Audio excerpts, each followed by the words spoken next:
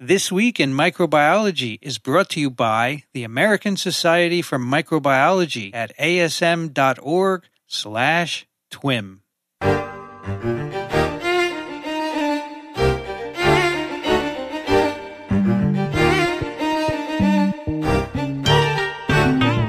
This is TWiM, This Week in Microbiology, episode 280.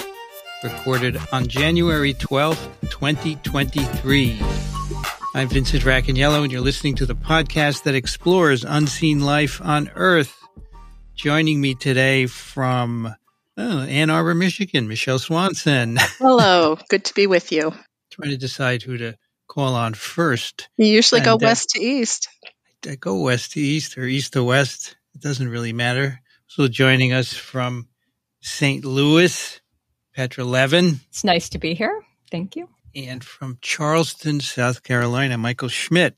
Hello, everyone, and welcome to 2023. Happy New Year, everyone. Happy New Year. Now, what is it? You said we did how many episodes last year, Michael? I think 24, 25. Not bad. We're at 280 today. Yes. How many years are we going? This begins year 12, I believe. Wow. We started in 2011, yes. So this would be year 12. We started when things were different at ASM. Yes. We had a different leadership. We had, who was the lady in charge of communications? Barbara Hyde. Barbara Hyde. And Chris Condayan was working there, the media guy. And he was the one who was really pushing this whole electronic format, everything from podcasting, especially for the lay public. Yeah. He really wanted to make microbiology approachable. He was really one of the strong proponents of microbial literacy, that the general public has to have a fair understanding of the microbial world. And as we have witnessed over the last 10 years with the evolution and the revolution in the microbiome, we really now begin to appreciate that you really need to have some microbial knowledge, even as a garden variety average Joe across the earth. So I had known Chris because he had been helping promote TWiV and TWiP, and he said we should do a TWiM. So I said okay, and he said there's this guy Michael Schmidt that we should have. I said okay. Yeah, I was serving on the communications committee as my term was ending on the Centennial Heritage Committee when ASM turned 100. And I had been doing a lot of lay press for ASM, trying to make our science approachable, because I too, like Chris, strongly believe in the importance of microbial literacy for the general public. And when he said, it should be fun, I said, okay. Do you know this Vince Racaniello guy? And I says, I think he's a virologist. Yeah. And it was a good thing to start. And I got to know Chris quite well. Over the years, we've had hosts come and go. We had Joe Handelsman for a while on TWiM. We had Margaret McFull-Nye. Of course, Elio Schechter. Yeah. Great addition. We had Stan Malloy. For a while, and some others. We tried to have Ron Atlas, but he was reluctant to come on, even though Ron can talk for days. So then Chris left ASM a number of years ago. I lost track. And I was in Miami in December. I'm sitting in a diner having lunch, and this guy comes up to me and says, "What are you doing here?" And I look up, and it's Chris. No kidding. He was working at a photo expo or something down there. He's become a world-renowned street photographer. Good for him. Really, he walks down the street and he takes pictures of people and makes it look good. Yeah, good for him. He's published a book, and he's doing very well. So he works over at the American Psychological Association, I think. Sounds right. He's a media person like he did at ASM, but then once he gets off work, he does this other stuff, which is great. So it was really good to see him. Okay, so that's TWiM. It's a brief history of TWiM. And today we will continue in what we have done for many years, give you some science, and we'll start with a snippet from Petra. So this paper is entitled Magnesium Modulates, I like the alliteration, Bacillus subtilis Cell Division Frequency.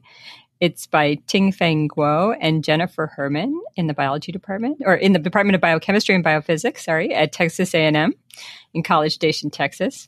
And I picked this paper partly for like selfish reasons. It's about the regulation of cell division, and that's something my lab works on. But also because I think it's a great paper in that it's really open-ended. They see a phenotype and it's environmentally driven. So it's not, a mutation phenotype. It's that the environment impacts how things look, how the cells behave, sort of. And they do some experiments to rule out a lot of things, but it's open-ended what's actually going on. And so as I go through this paper, it would be great if our listeners kind of start thinking like, what are the possibilities that are driving this phenotype? And this was published recently in Journal of Bacteriology, an ASM journal. Exactly. It's an ASM journal, Journal of Bacteriology. And it's it's so recent that the version I have says month YYY, volume XXX, issue XX. So it doesn't even have like an official number on it. But the other reason I like this paper, and you might notice a theme with papers I've selected, is that it's based on closely looking at cells. So essentially, and they start with this. So the take-home message of this paper in the end is extracellular magnesium concentration changes the length at which Bacillus subtilis, which is a rod-shaped gram-positive bacterium, monoderm, divides. That's the message of this paper. It's extracellular magnesium, and it alters the length at which these cells divide. But the way it starts is through just an observation and then some thinking. They are making lysogeny broth, which is sometimes called luria broth, but is nicknamed LB. And they use essentially pre-made powder. So its luria broth is tryptone, yeast extract, salt, and that's it. But they use a pre-mixed powder. It's called LB and Lennox powder from Sigma, so a big supplier. They get this powder, and it should be that every batch you get is the same, and the bacteria behave the same or look the same in all of these. And what they noted is in their new batch, so a new batch number of this powder, and again, it only has 3 things in it, was that they looked at the cells that they grew in it, and the cells were longer than they expected. And so why in this batch of powder is that happening?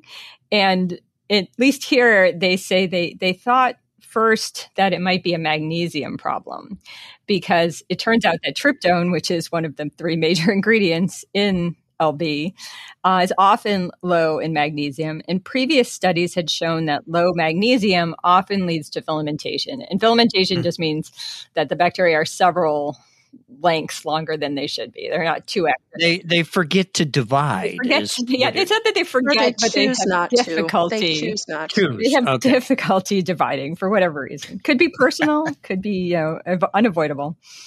And this is why, and I just did this the day before yesterday, talking with my dental students, explaining the difference between a defined medium and a complex medium.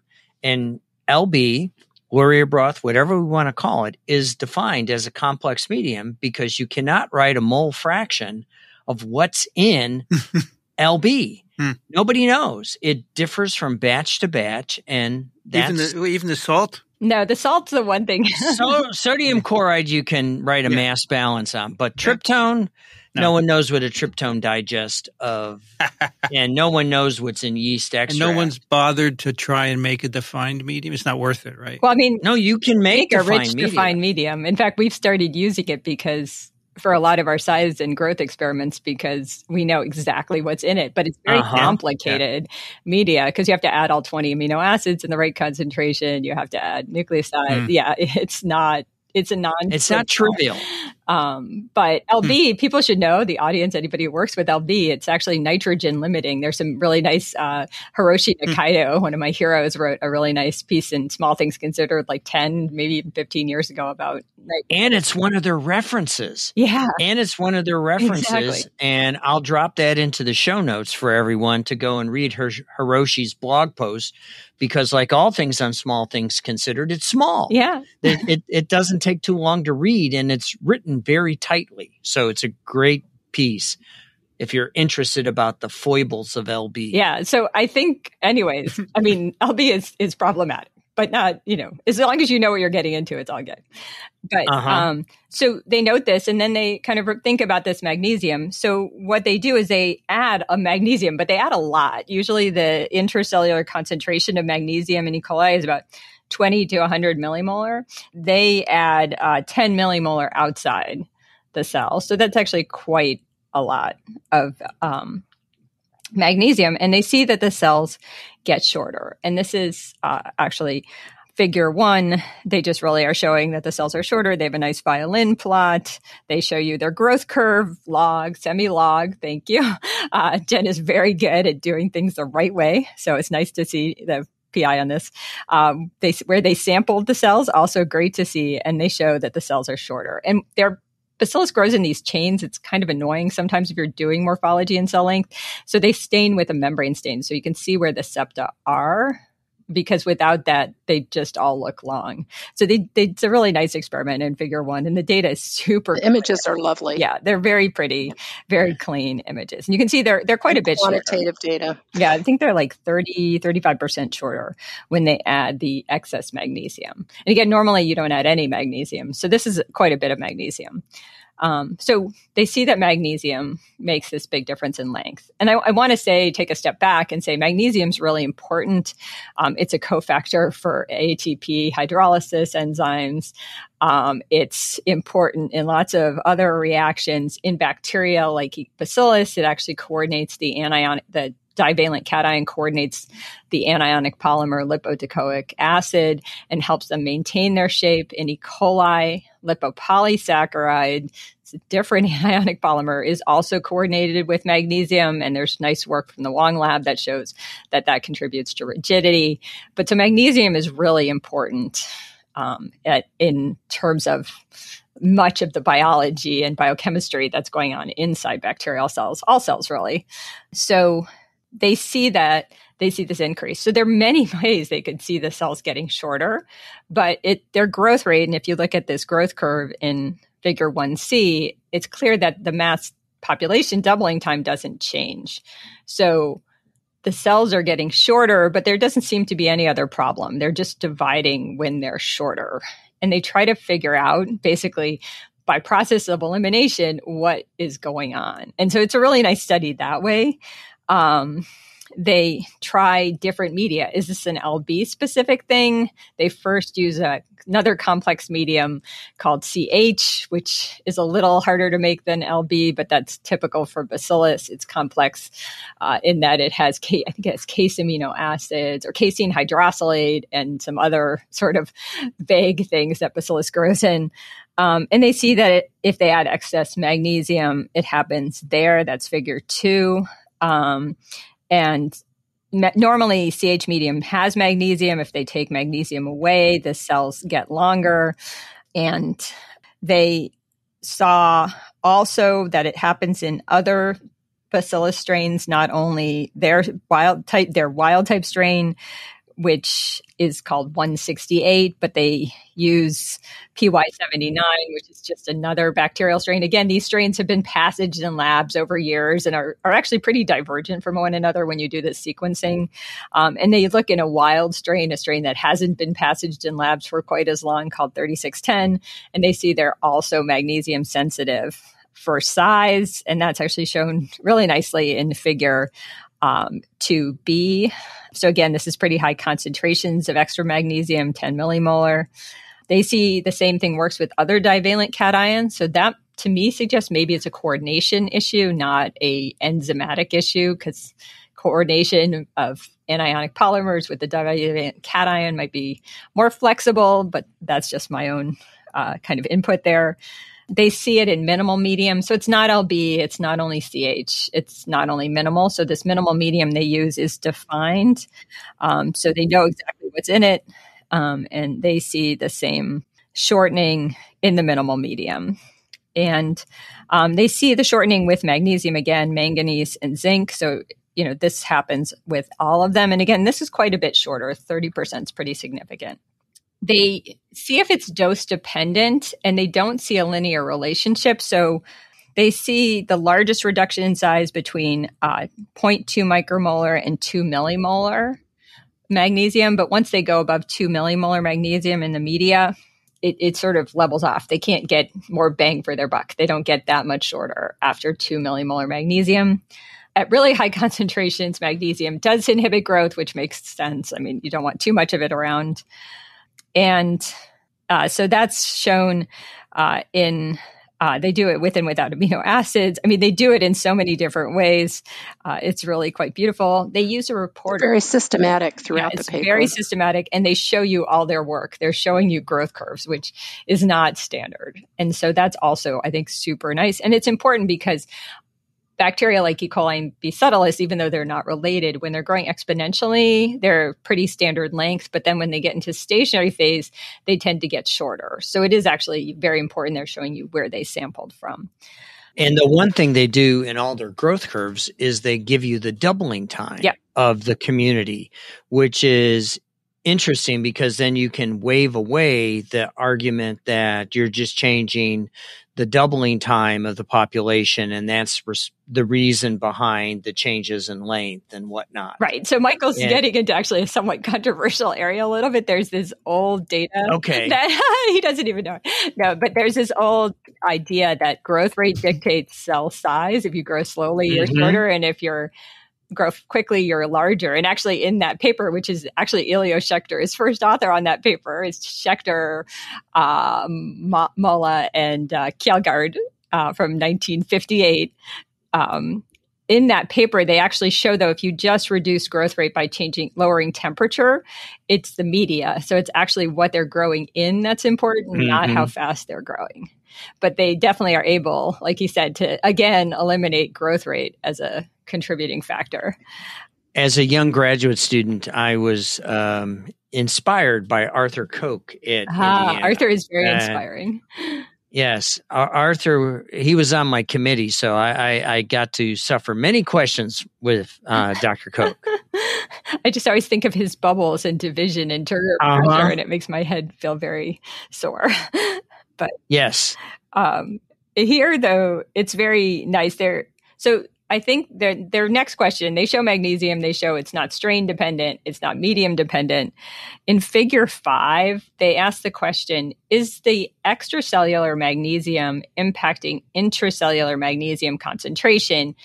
Because then if it's impacting intracellular magnesium concentration, the reduction in length, the ability of cells to divide when they're shorter, might be impacted inside the cell, impacting the part of the division machinery that's on the inside, or is it only the extracellular concentration that matters? And they show really nicely that using a reporter that the concentration, intracellular concentration, doesn't really change. And that makes sense because cells have a lot of systems to make sure their cytoplasm is as stable as possible in terms of pH. It's a reducing environment that it does. Homeostasis is really important because all those enzymes in there, a lot of them are absolutely essential, and you can control that environment. So you're going to control that environment. Things on the outside, and much of the enzymes for making the cell wall, most of them are on the outside. Those enzymes have no choice. They have to deal with whatever's thrown at them because the cell cannot control the extracellular environment. Bacillus doesn't truly have a paraplasm, but even the paraplasm in E. coli is open to magnesium fluxing in and out. And they show, though, that it's not intracellular. So that says it's extracellular magnesium. They do some work to show it's not through a sensor for magnesium. Then they look at the ribose switch that controls regulation of magnesium homeostasis. It really doesn't see anything. So Then they take a step back and they look at the cell division machinery and when cells change. And they can see this change within the shortening within 10 minutes of shifting from low to high magnesium. This is really great. It's a beautiful experiment. It's figure 6, violin plots. Again, all their work is shown. And it's within 10 minutes and it happens quickly, even in minimal as well as this semi-complex CH medium. And they can see the shortening. And the last thing they look at really is the cell division machinery. And the way you look at cell division, you can do it in live cells. It's much harder. They just take snapshots of cells. So they take pictures of cells and they localize the cell division machinery in those cells. And they localize a protein called FTSZ, which is the first protein, and it's cytoplasmic to go there. And in cells growing under the conditions that they're growing in, and here they're growing in CH medium, so normally that's like a 40-minute mass doubling time. A lot of the cells already have FTSE rings, so they get a certain frequency of FTSE rings. Here in the high magnesium, I said like 30% have full FTSE rings. When they count a lot of cells, they see a slightly higher number of cells that have FTSE rings that look like they're poised to divide in the high magnesium. So the take-home message is that somehow the high magnesium concentration is communicating probably via the extracellular components of the division machinery that are locked together with FTSE, which is on the intracellular side against the plasma membrane, to promote assembly of the division machinery, I think is the easiest interpretation of this. And if you assemble your division machinery better, you don't have to grow as long, you don't have to wait as long to divide, and you'll divide when you're shorter. And that's exactly what they see. And can I just add, this is painstaking work that they did. So they're looking on average at 800 cells for some of their measurements, or 300 cells in 3 independent experiments, each of 3 independent experiments in the microscope doing these measurements. So hats off to them for their really methodical approach and their persistence. Yeah, it's very beautiful. And they count enough cells to get significant data. I mean, this difference in FTSE assembly in figure 7F, it's kind of subtle, but they're because they break it into classes. So E is just Z rings per micrometer. How basically, if you have, 20 cells and they're all 2 microns long, that would be 20 microns worth of cells, and you count the number of rings you see in that. In this F, they're actually breaking it into different classes. Whether you have a full ring, the ring is completely formed. You only have part of the ring. The machinery forms a ring where the cell's going to divide, where you have part. Or you might have no ring. And they actually break it into classes. And that's just more counting and more precision. And they do it all. And they get significant data, especially the none versus partial. And again, and they are only 2 people. Yeah, they are only 2 people. Exactly. They are only 2 people. Probably the first author. Yeah. I don't want to, maybe Jen was. Maybe not. You don't know. I don't want to make any assumptions. But in any case, so hats off to both of them for really pushing it and doing it. I guess the cool thing about this paper, though, is there are a lot of experiments to do. What is it about magnesium? Mm-hmm. Is it indirect through its interaction with lipotecoic acid and coordination and maltocoic acid, these anionic polymers? Is it through interaction with other components of the cell division machinery? There are transpeptidases and transglycosylases that are devoted to division. Maybe their activity is different. Maybe the machinery just clicks in place better. It's unclear. And so to me, the next set of experiments would be to do these experiments in figure 7, E, and F with other components of the division machinery. And those fusions exist, and they're antibodies that exist in bacillus. So I'm really excited to see what they do next, because I think they can pinpoint this. And again, it's cool because it says like cell shape is and cell size in this case, or length, is really impacted by these things in the environment that fluctuate a lot for bacteria. I mean, this is a soil bacterium. Magnesium concentration is going to be all over the place.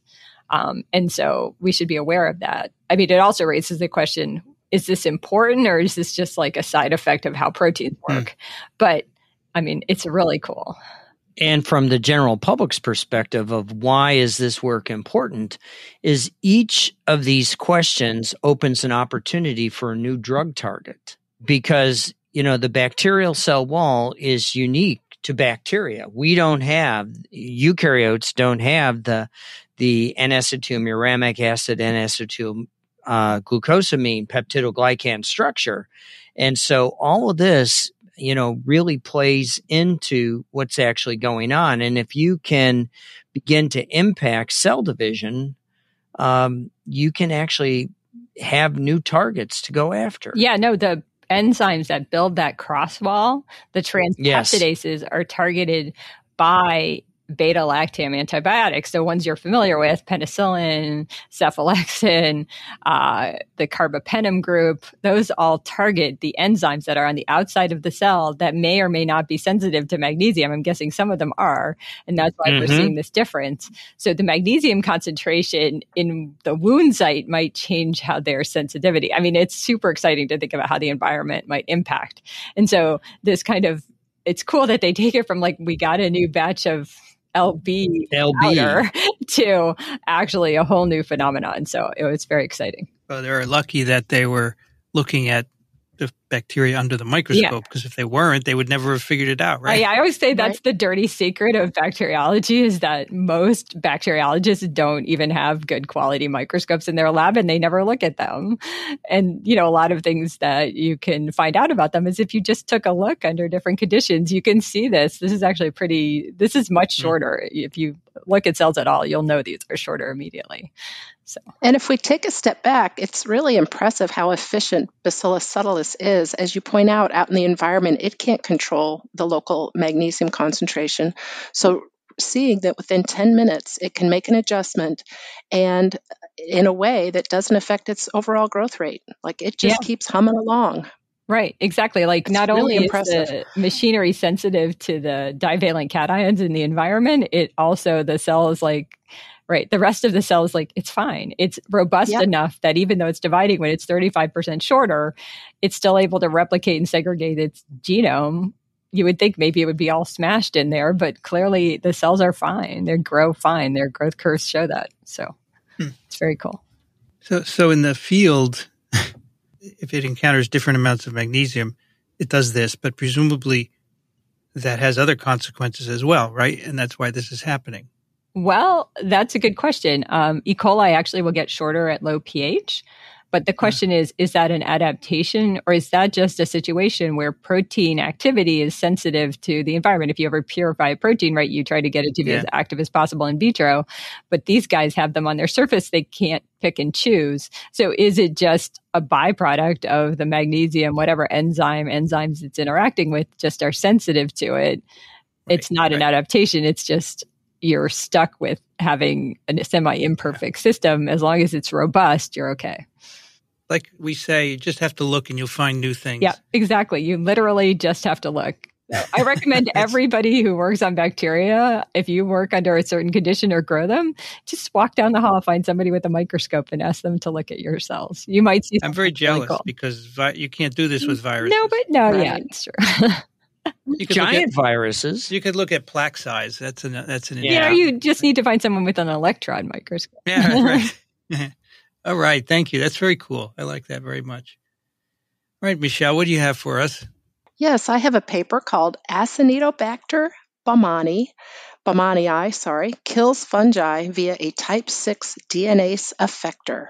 And it was work done by Jingjing Lao, Zhao Xu, Jing Ji, Yu Sun, Qingqian Guan, Dan Li, Xiaojing Liu, and Li Song. And they are at the university in Changchun, China, the first hospital of Jilin University, and also an author from Purdue University. And this is also hot off the press in MBio, a journal from ASM, and it's open access and now available online ahead of print. So why should we care about this particular bug? It is a major public health threat. It can cause blood infections, urinary tract infections, pneumonia, infections of open wounds, and it's especially a problem in hospitals because it's able to survive on surfaces and it can spread by contact, so on hands, for example. So if it contaminates a catheter or a ventilator, it can really create problems for people that are already vulnerable because they're being treated for something in the hospital. Also, a number of the strains have acquired a resistance to a number of our antibiotics, including carbapenem, which is a beta-lactam antibiotic that is really important for treating these bugs. So there is a lot of interest now in better understanding the biology of Acinetobacter baumannii and how we might control it. So the CDC has labeled it as an urgent threat, and it's great that this group is trying to understand better its biology. So one of the tricks that it uses to survive in low nutrient environments and compete with other microbes is it has what's called a Type VI secretion system. So this is a needle-like or spear-like machinery that can translocate bacterial proteins out into the environment or into other cells. And in particular, we know from the literature that this bug, A. baumannii, can kill gram-negative bacteria, it can kill gram-positive bacteria, and even yeast. And so we'll be looking at that mechanism of killing yeast today. We also know that this machinery, the Type VI secretion system, is generally held quietly by the cell, but it can then be activated, so it can be de-repressed, and the mechanism of that repression is understood. So it's easy to manipulate its activity in the lab, and that gave them lots of control over their experiments. So the first experiment they do is to ask whether A. baumannii is able to kill other bacteria. And they look in particular at a couple of gram-negatives, E. coli and Enterobacter species, and they also look at the gram-positive Staph aureus. And in really lovely, clear experiments, we're just looking at growth on a plate of cells that have been incubated at a 1-to-1 ratio with A. baumannii and then plated for colony-forming units.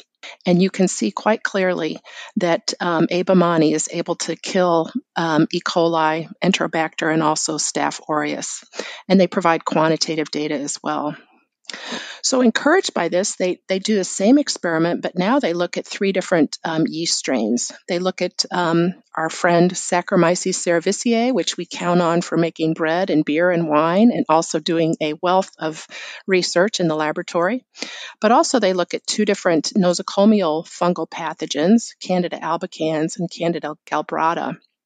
And again, they see that A. baumannii is able to kill the Saccharomyces strains after incubating the yeast strains after incubating the 2 microbe species together.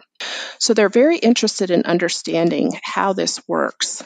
So they turn to bioinformatics to look in the genome and look for candidate effector proteins that could be secreted by the Type VI secretion system and cause this toxicity.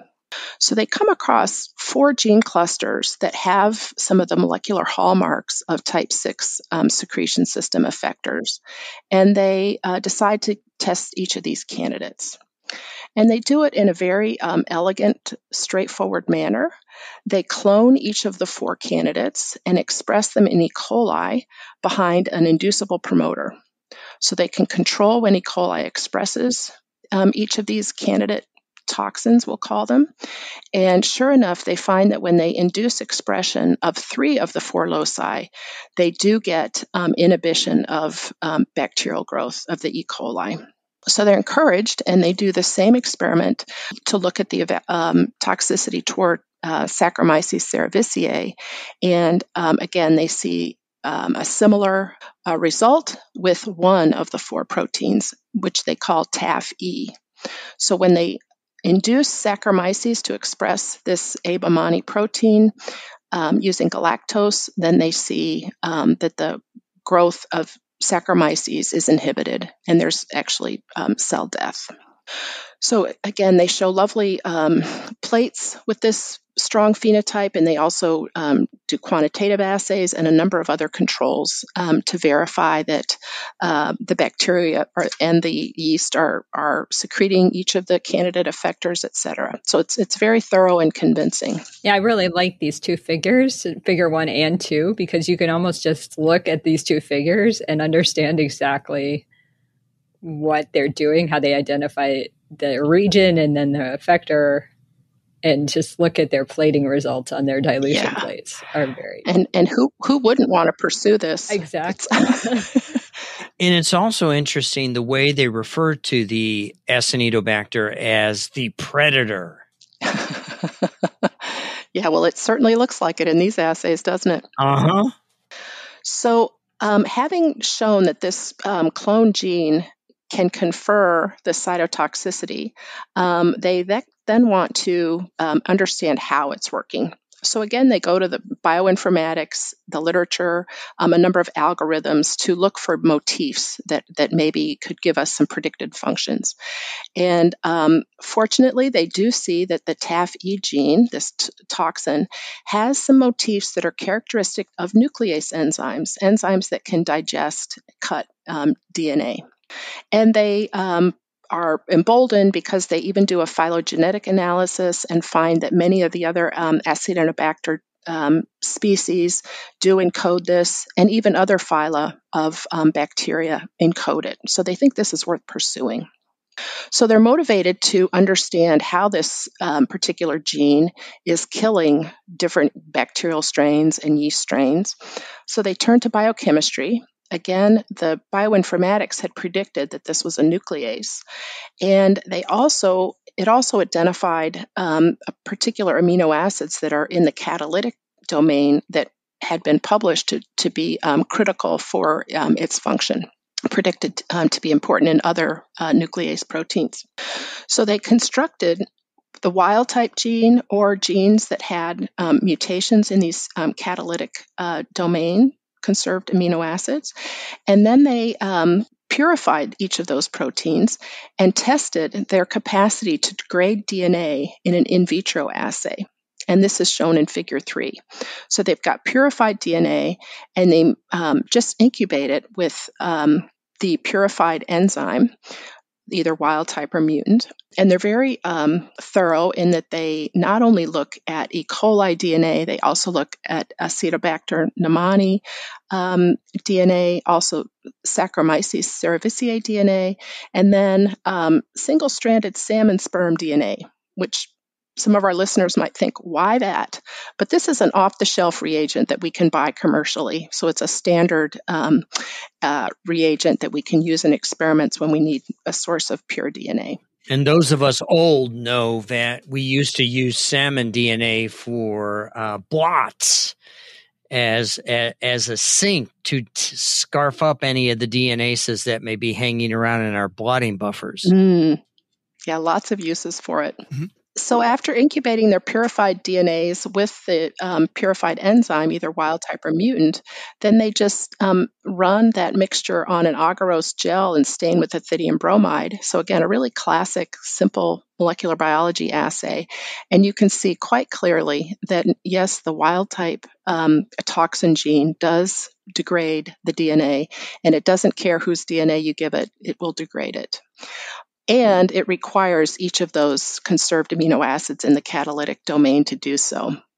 So they're confident now that they've got a DNase, but they push it one bit further. It's well known that DNases require magnesium.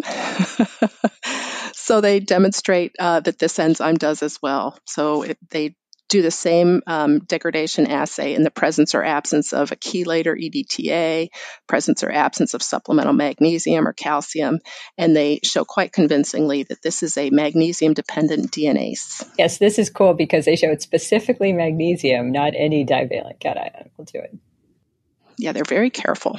But we still have a conundrum here because we know that the type VI secretion system is able to deliver this protein into bacterial cells, but it's also supposedly degrading the DNA of yeast, which of course are eukaryotes, and they've got a membrane between their outer membrane and their chromosomes. So how is this toxin getting across the nuclear membrane, or is it? So to ask that question, again, they do a very straightforward experiment. They engineer a yeast strain that is expressing this nuclease toxin fused to green fluorescent protein. And then, as we talked about in the snippet, they look in the microscope.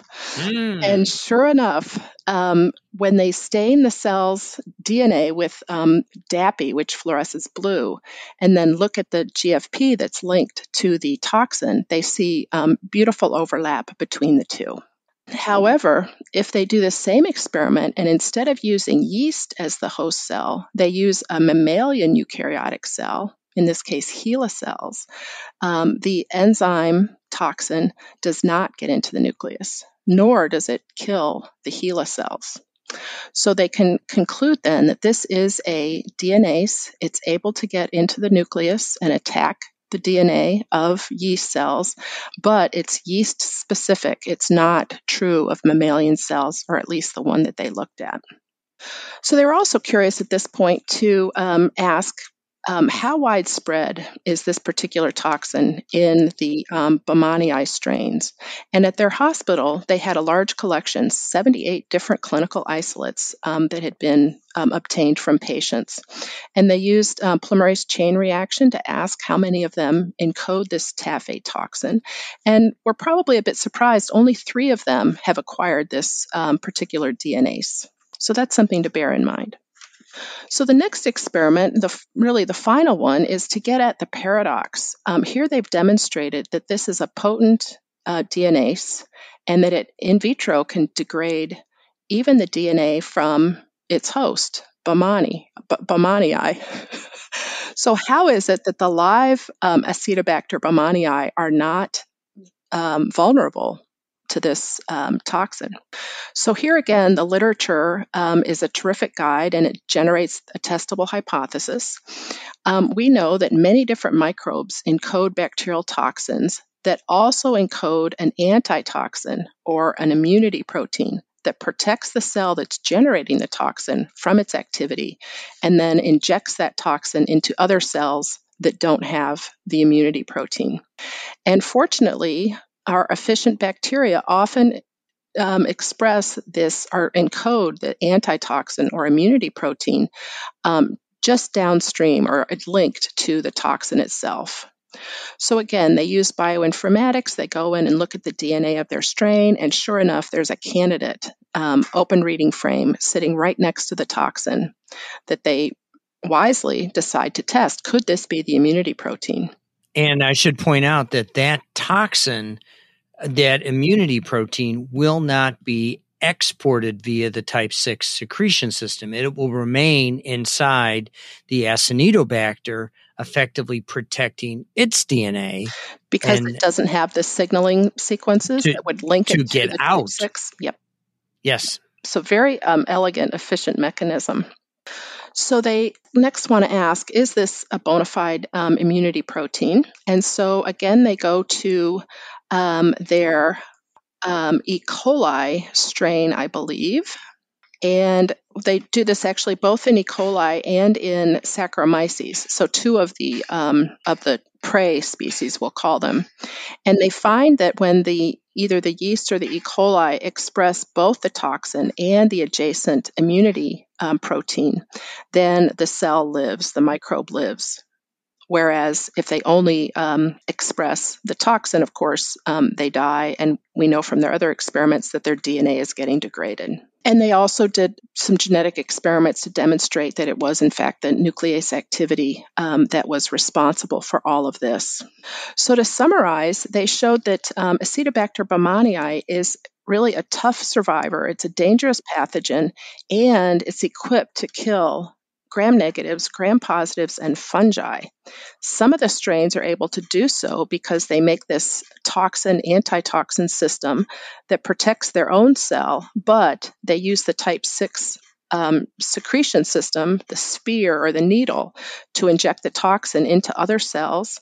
And that toxin actually encodes a nuclear localization signal that can get it into across the nuclear membrane of even yeast. And there, the nuclease activity can then attack the chromosomal DNA and degrade it and kill their competitors. So they think in the environment that this system likely increases the fitness of baumannii by eliminating competitors and also liberating nutrients that they can then use to support the growth of their own strain. And they also recognize that this is kind of exciting because they showed that if they eliminate the immunity protein, then the baumannii strain are susceptible to killing by the nuclease. So they reasoned that if they could come up with a small molecule inhibitor of the immunity protein, it could then make the baumannii strain commit suicide, essentially, by this TAF-E nuclease. Of course, a limitation that they point out of that approach is that, at least in their collection, a minority of their clinical isolates actually had this antitoxin system. But it's certainly something that could be screened for and then apply that potential therapeutic as a way to kill the baumannii in a wound infection or other nasty infection. So I was really impressed with the logic that they used and how they applied really straightforward molecular biology techniques and microbiological assays and biochemical assays to uncover this really powerful system that equips this nasty hospital pathogen to kill a variety of microbes, gram-negative, gram-positive bacteria, and also fungi. Yeah, it's very interesting, and also a reminder that Acinetobacter is it's like an opportunistic environmental microbe. It's not using this. It doesn't actually do anything to the mammalian cells. This isn't part of its virulence. It's part of its ability to survive in the environment, probably. And that reminds us of the old adage, the goal of every microbe is to make two microbes. Exactly. It doesn't care about not to cause nasty infections, right? It just does what it needs to do to get the nutrients it needs to make 2 and then 4 and then 8 microbes. Who said that? Did Stan Falco say that? The goal of every microbe is to make 2. I feel like there's a quote, maybe it's from Monod, that the dream of every microbe is to be 2 That's microbes. Right. Yeah.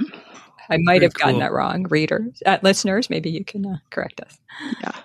So I'll point out this is, I think this would be a great teaching paper in that it's really well controlled and it teaches us a number of the principles that are common in the biological world and also introduces important microbial ecology principles. I think the other paper is a good teacher too, right? I think so. I think it's more, it's a nice actually introduction to microbiology paper, growth and looking and measuring cells.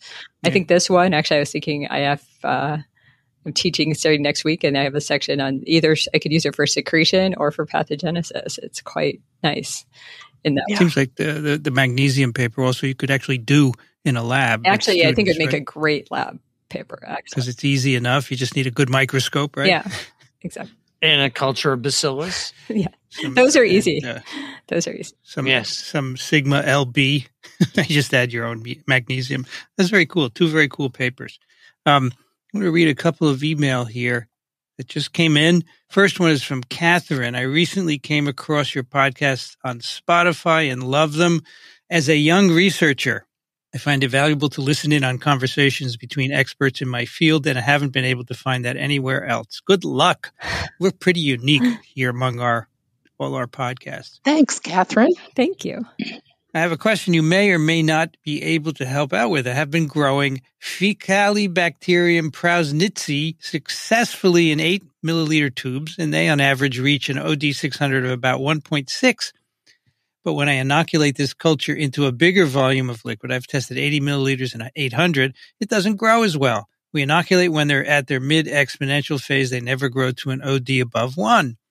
Interestingly enough, we've inoculated a single colony into a 500 mil and a centrifuge cell pellet into an 80 mil, and these have grown well. We did this because we began to hypothesize that they were releasing something that was inhibiting their own growth So we remove the supernatant to reduce a carryover effect. Have you ever seen something like this? And is there any explanation you might have as to why a liquid-to-liquid inoculation isn't working for this strain? Thanks for your podcast. Hoping to hear from you. Okay, anybody? This is a fascinating observation. This bacterium, for our lay listeners out there. And for me, I haven't heard of it. It lives in the demilitarized zone in our small intestine. And it actually controls that dynamic of letting bacteria into our sterile body tissue. So it's the border guard, if you will, of our DMZ. So it's very, very important. So what her observation sounds to me like is it could be in these high densities, it may be producing a quorum factor that is actually being carried over that tells them, hey, stop growing because you've reached saturation. And when they dilute it, liquid, that there's still a significant concentration of quorum factors, which is why the dilution of the quorum factor likely works. Or it could be gas exchange when you're growing it in large volumes, because this is a strict anaerobe.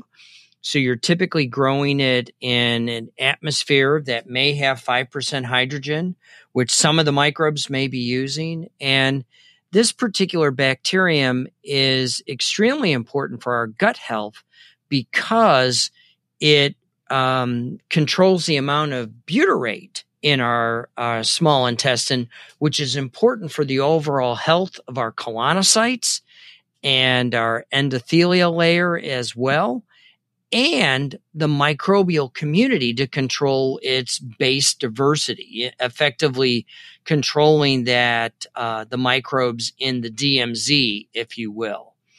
And also in the bacillus paper from today, the authors cite a post by Hiroshi Nakato from Elio's blog, and I'll put that blog post in it. You may find it intriguing. If you're new to the podcast, you may not have heard our previous references to this great blog post on LB. But when you figure this out, let us know. We'd love to learn more about this. And what I love is that it's another example of an experimentalist just noticing something odd that doesn't make sense. It's not what they expect. And they've done some experiments to try to begin to understand the mechanism. I'd love, Catherine, if you would do one more experiment, which is, so you have already removed the supernatant to reduce the carryover effect. How about now taking that supernatant and mixing it with cells of different numbers and then putting that into the fresh volume of media and seeing if, in fact, the supernatant does have an inhibitory effect. Right. That's a classic spent medium. It's called spent medium experiment. Yeah. That is a great idea.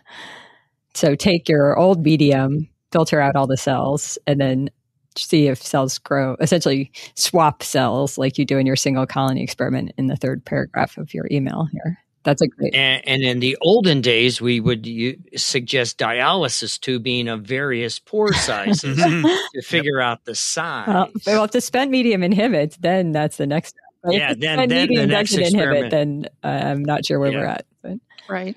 Good luck, Catherine. Cool. Very good. All right. Kaz writes, I appreciate what you are doing. I'm a driver, and you all keep me informed and company throughout my long cross-country drives. I hope to go to college someday and get my degree. Best to you all. Kaz. So I think that's cool. Thank you. Kaz is listening in from the truck or the drive, whatever he or she is driving. Thanks, Kaz. I, too, listen to postdocs when I have or podcasts when I have a long drive. And finally, from Pete, this one is for you guys, I think, a new supergroup. So this is an article in Nature. Microbial predators form a new supergroup of eukaryotes. This is right up Mark Martin's avenue. I was thinking of this. I sent him the paper this afternoon when I saw this note, and I said, you probably missed this in your rush to finish final exams at the end of the year, because it was published on the 7th of December in 22. So he may be behind in his Nature reading. 10 previously undescribed strains of microbial predators isolated through culture that collectively form a diverse new supergroup termed Provora. It is genetically, morphologically, and behaviorally distinct from other eukaryotes and comprises two divergent clades of predators that are superficially similar but differ fundamentally in ultrastructure, behavior, and gene content. They are in marine and freshwater environments, but rare and have been overlooked. All right. I don't know anything about this. And Pete's from Sydney, Australia. He is. Pete is a listener. He's often on our live streams. And he's asked who's the person that is doing the best tree of life work with microbes. Does anybody know? I don't know. It was the guy that...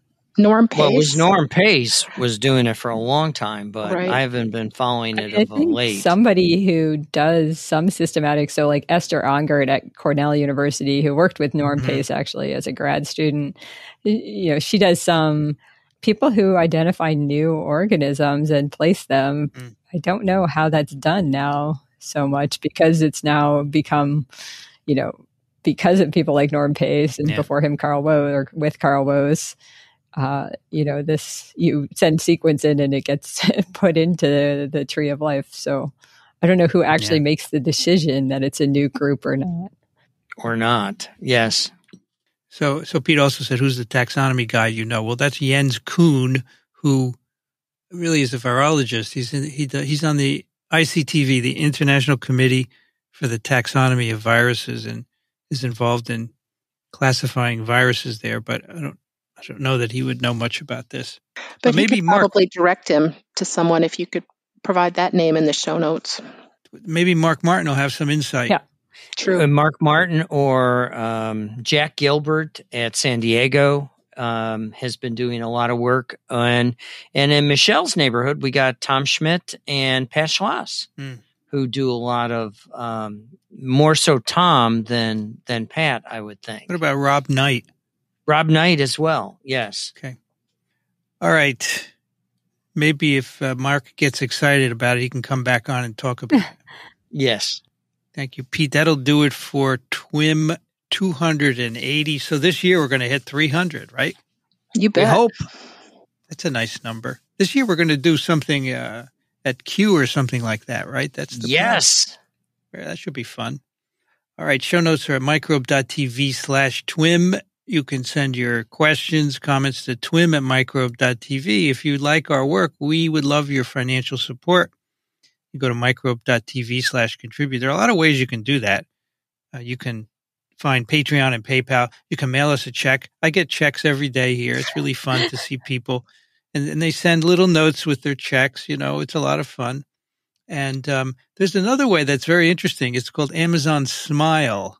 And this is, if you buy from Amazon, what you do is you go to smile.amazon.com and you pick Microbe TV as your designated charity. And then a fraction of your purchases get sent to us automatically. You don't pay anything more for your purchase. You don't pay anything less either, but a little fraction. And we've got so far like $750 have come in from people buying. But obviously, if many more people did this, many other people designate other charities that are very worthwhile. But if you like microbiology, microbe.tv/contribute. Michelle Swanson, University of Michigan. Thank you, Michelle. Thank you. Michael Schmidt, Medical University of South Carolina. Thank you, Michael. Thanks, everyone. And no one knows this because there's no video, but Michael's office is clean. Look at that. It's shiny. His you guys notice? Spotless. All the papers are gone. Shiny. I saw a pair of glasses behind him, but other than that. Yes. And other than the glasses, that way I don't lose them. Petra Levin is at Washington University in St. Louis. Thanks, Petra. Thank you. And I am Vincent Racaniello. You can find me at virology.ws. I'd like to thank the American Society for Microbiology for their support of TWiM and Ronald Jenkins for the music. So I think it's cool that, years ago, Barbara Hyde okayed us, and we're still going. We're still going. This episode of TWiM was edited by Ray Ortega. Thanks for listening, everyone. We'll see you next time on This Week in Microbiology.